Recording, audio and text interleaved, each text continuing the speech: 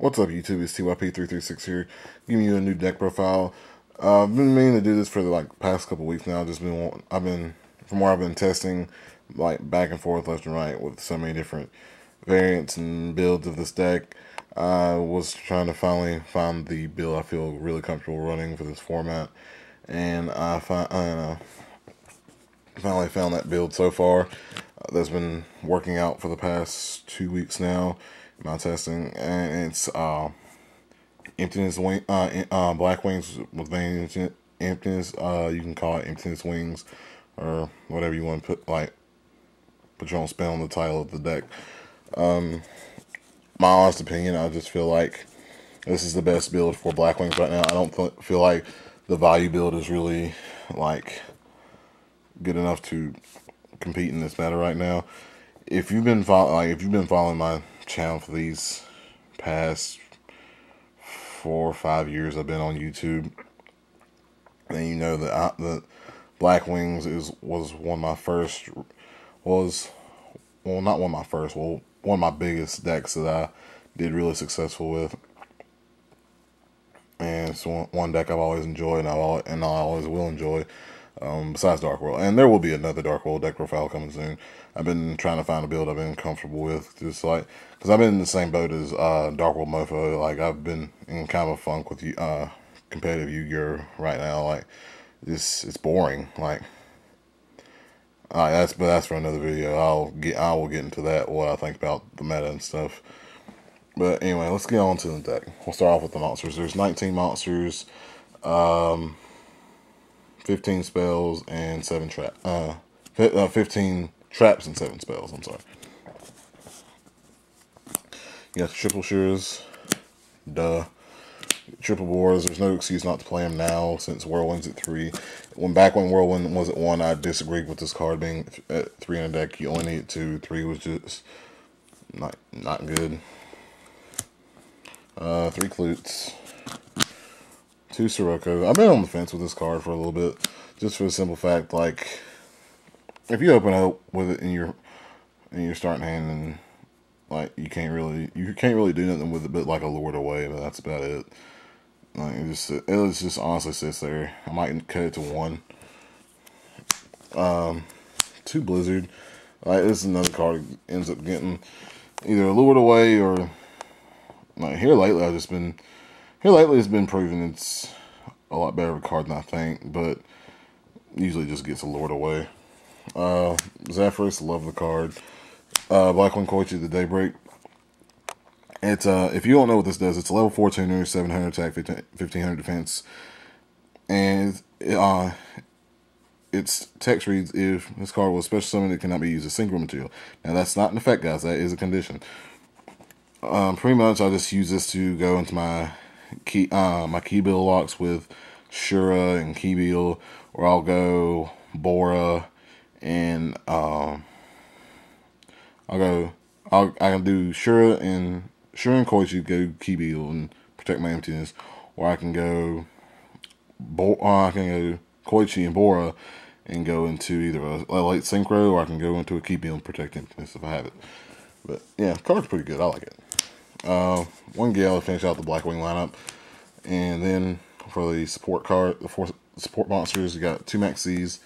The reason a lot of people why are you playing Max C and Emptiness in the same deck? Really, why not? The more answers you have this meta, the better. The better I see it.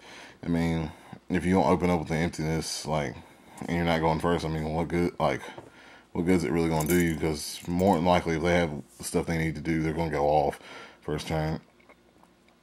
And I just like having this as insurance, just to get me some more firepower into my hand. And it's a good card. And the finishing out Dark Arm. I've been on the fence with Dark Arm as well. Same with the Sirocco. It's card's been more dead than anything. I've dropped Dark Arm in the past 2 weeks, maybe 3 to 4 times. That's about it.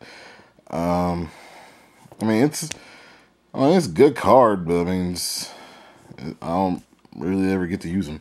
Usually they either scoop to the Keybill lock, or it's just I just never see the card, or it's just dead, just sitting there in the hand.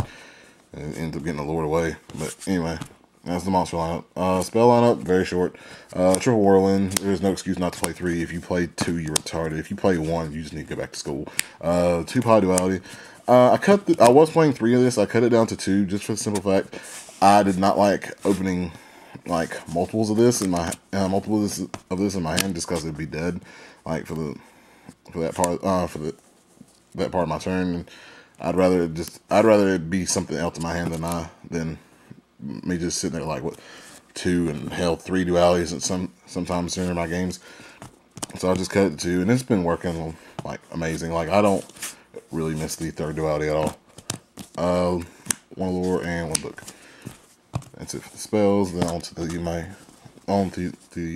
trap lineup. Triple Lickers. Double Emptiness. I don't like 3. Just you don't. One thing people don't understand about this build of it, you will not get the key build lock every single time. You will not always open up like Shirabora or Koishibora or what have you. You're not always gonna open that up. So I just leave it at 2, and this works a lot better at 2 than it does 3. That's just my opinion. 2 Fingers Chain, 2 Mirror Force, 2 Dimensional Prison. This was a last minute thing I put in. I've been looking for like more like protection in my back rows because even though I had like 13 traps, like at the time I felt like I was lacking like defensive power. I was like, I wonder how Dimensional Prison will work, and it's been working amazing. Like a lot of people, like one really popular deck that's been going around right now at my locals is Battling Boxers, and I've just like banishing Lead Yoke like puts me in such a good mood. Like, if you know what that does, just look at Battling Boxer Lead Yoke if you want to know what that does. Solemn Warning, duh. Torrential, duh. Bottomless, duh. And last card, Delta Crow.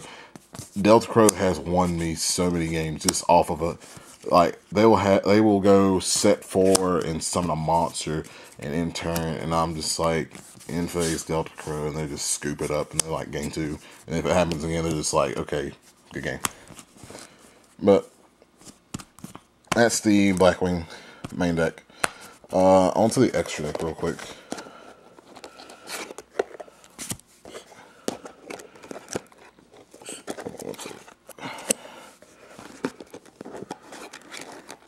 Alright. Sorry about that. One magical android. I just like this, like especially for regionals, like just so I can plus off with life points. I tried Armades, Keeper of Boundaries, I believe it is over here, and like it's a good card. Don't get me wrong. It's just I never could get the effect off. Like every time I would summon it, it's just like Bottomless, Torrential, Compulse. It's just like it's all the generic shit, and I never got off. So I was just like, whatever. I'm just gonna put in android. Might as pretty much be the same thing in my eyes. One Scrap Dragon.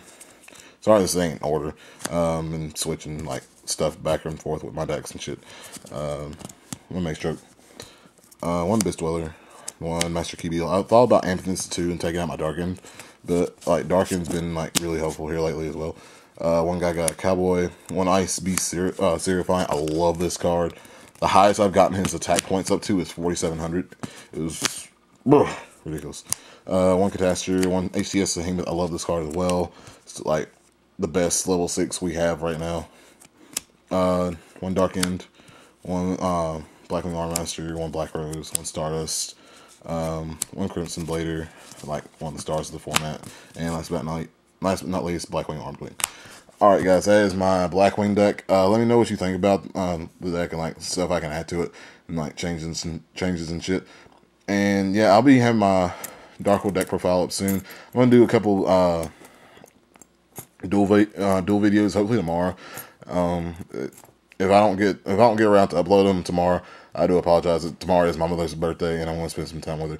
So yeah, this is TYP336. Sign out. Peace, guys.